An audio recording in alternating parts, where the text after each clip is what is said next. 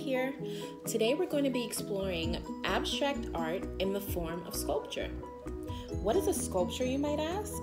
Well, a sculpture is a three-dimensional piece of artwork using any materials that explores shape and form.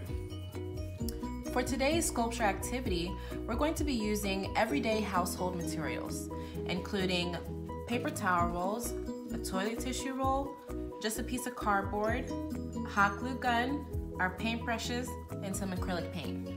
All right, cool beans, so the first step is going to be to glue your paper towel roll onto your base. Now that we have our rolls secured to our base, we're gonna have some fun with twisting and bending our rolls to any shape that we like.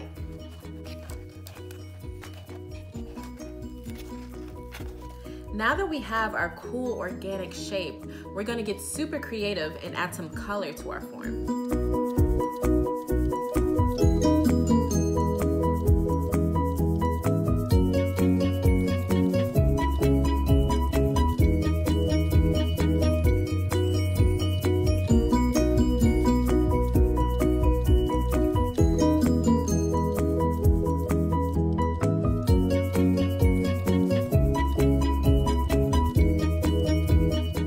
Beans, I had such a great time expressing myself through sculpture and color. I hope you did too.